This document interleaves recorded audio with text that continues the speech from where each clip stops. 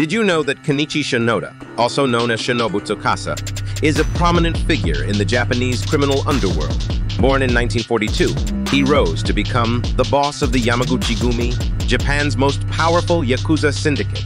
Shinoda's leadership was marked by his efforts to transform the Yakuza from a traditional criminal syndicate into a more corporate and diversified entity.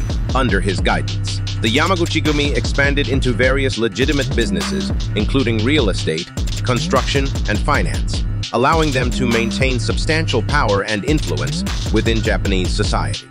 However, Shinoda's leadership was far from uneventful. He faced numerous legal challenges, including arrests and convictions, often related to activities like firearms possession, extortion, and fraud. These legal battles were emblematic of the ongoing struggle between the Yakuza and Japanese law enforcement.